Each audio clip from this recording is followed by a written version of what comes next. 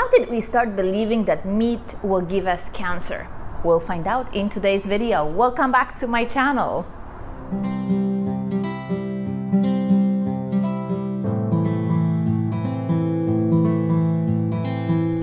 Yesterday I went to my favorite diner to get some lunch and to work on my next blog post, and happened to overhear a conversation of two men deciding what to get for lunch.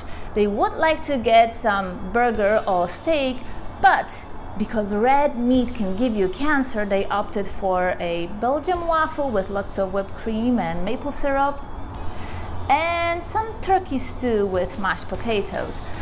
Now, why would these men believe that meat is bad for them? Well, in not so distant past, about 2015, the World Health Organization classified processed meats as Group 1 carcinogens in the same category with smoking and asbestos. You heard it right, that's right, asbestos. And fresh red meat as probably a carcinogen Group 2A. The World Health Organization was prompted to classify red meat as a carcinogen and probable carcinogen based on the report compiled by International Agency for Research on Cancer that evaluated about 800 epidemiological studies, 400 of which focused on the processed meats. Of those epidemiological studies, 29 were chosen by the WHO as those that were informative about the connection between colorectal cancer and consumption of red meat. And of those 29 studies, 14 of them showed a possible connection between the colorectal cancer and consumption of red meat, and 15 of them did not show it. All studies that showed a protective effect of red meat on human health were not considered in that report. Alright, so let's talk about epidemiological studies.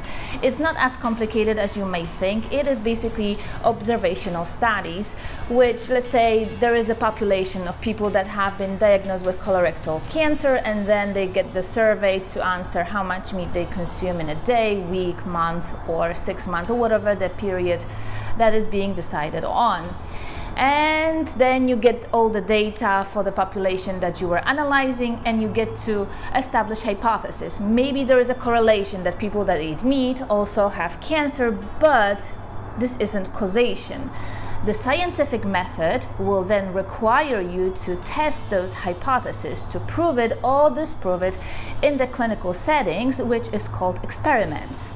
When it came to the experimental studies, there were a total of 6 experimental studies. 3 of them were done solely on rodents. 1 of them were mixed humans and rodents, and 2 of them were done exclusively on humans. Of those studies, 4 of them were conducted by a single research group, which shouldn't be happening because of the biases, but that's how it was done. The first experiment started with a description of 12 prior studies on rodents showing either no connection between meat consumption and cancer, or in fact protective effects of meat on cancer risks. None of these studies made it to the WHO report. The rats that were used in the experiments were either pre-injected with a carcinogen, that's right, or were bred to be highly susceptible to cancer. I was so blown away by the information that I was digging out, how they actually carried out those experiments, that I will share with you one of them in my Friday findings, so stay tuned and you will be really surprised.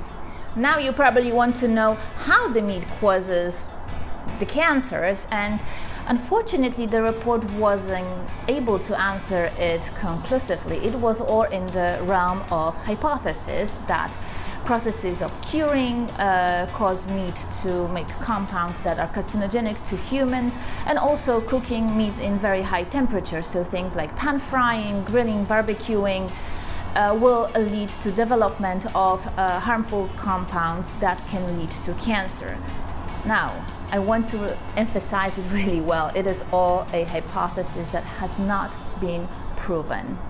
One important takeaway from this report is that indeed processed meats aren't ideal for humans, and that is not because the processed meat itself is bad, but because the processes used to get to the processed meats are problematic, namely the use of nitrates that are known to be harmful to humans. So either get processed meats that are made traditionally, so I love hot dogs, but I get them from the butcher box. Or if you cannot get the good source of naturally, traditionally made meats, then just avoid them altogether and stick to the fresh red meat. What the report doesn't address is what happens to the human health if you cut out red meat completely from your diet or even reduce it significantly. As we know, iron deficiency are the most common in the world, and yet the red meat is the best source of heme iron, the most bioavailable form of iron.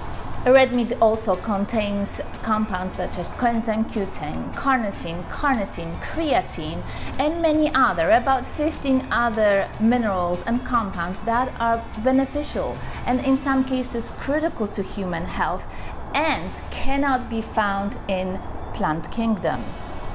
I'll share with you one other interesting thing about the agency that carried out the studies and the experiments. They were actually investigated by the US lawmakers about their practices, how they classify something to be carcinogenic because the practices were not all that ethical and studies weren't carried out using the scientific method. Sort of what we just discussed in my video.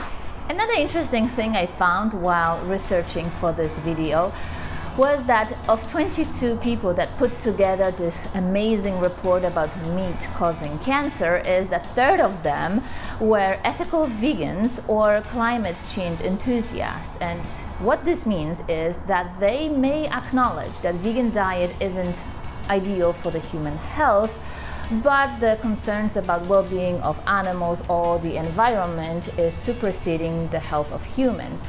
And the problem with that is that that will give you some serious bias. So if you scratch the surface of this report and just get past the headline, digging into the details, whether you're a scientist, a researcher, doctor, a layperson, or a big city mom, the conclusion is the only one. There is no firm connection between meat causing cancer in humans. At the very best, this report could be used to establish hypotheses that further has to be tested in the clinical settings, following rigorously the scientific method.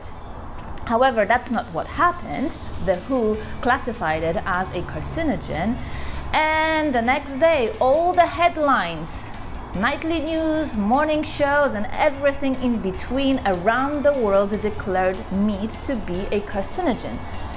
Now, it didn't matter processed meat versus fresh red meat, it was used just interchangeably.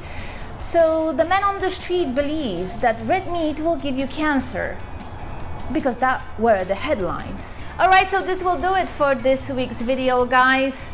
Don't trust the headlines, really get into the bottom of it all and take control of your health, because nobody else will. All the materials that I used to put this video together, I will link in the description box. Check it out. I want to highlight one website. It is Diagnosis Diet by Dr. Georgia Eady, who is a Harvard-trained psychiatrist. And she digged into this whole report, like line by line, broke it down for us lay people. It is really easy to understand, and you will be shocked when you get to every single detail of it. If you like this kind of information, if you want to be in charge and really take control of your health, subscribe, hit that notification bell, and I will see you in Friday Findings. Bye!